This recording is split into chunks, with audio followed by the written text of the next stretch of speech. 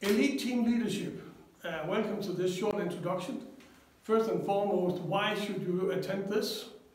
First and foremost, the point number one is how to make your team relevant in your company. First and foremost, and that's point number one. Point number two, how to turn your group into a team.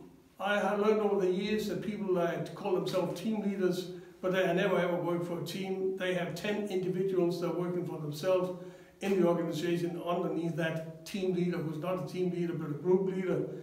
What we train here is to make sure that you, from that point when you leave the training, go out and make a team out of your group.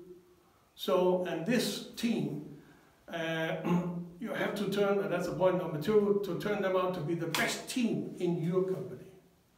And the best team means that you have to bridge each and every individual's performance ability to what I call the team effort that we have to deliver as a team. Each and everyone have to contribute into this, and that means that you bridge the professional skills that people have until what is needed to run the team, so they can contribute to that team and get things done. Number three, we have to introduce a 20% improvement on results from day one. I'll give you 3 months.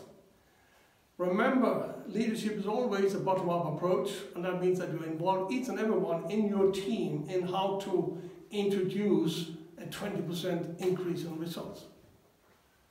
Number four, make everyone being able to speak up. One of the things that we see constantly again and again and again is, first and foremost, that the team leader, he can't speak up when it's necessary and highly needed.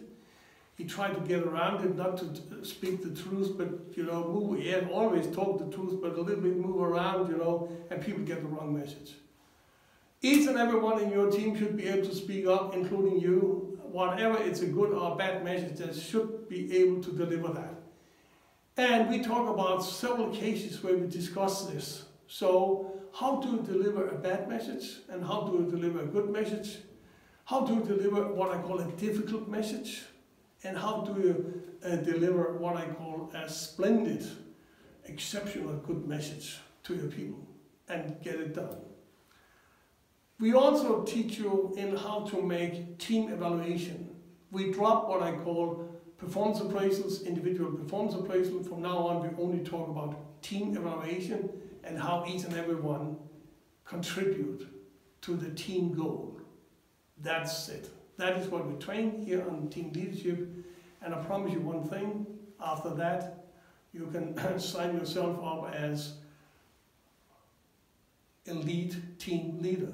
But remark one thing, if your team is not the best team, you can hardly be the best team leader.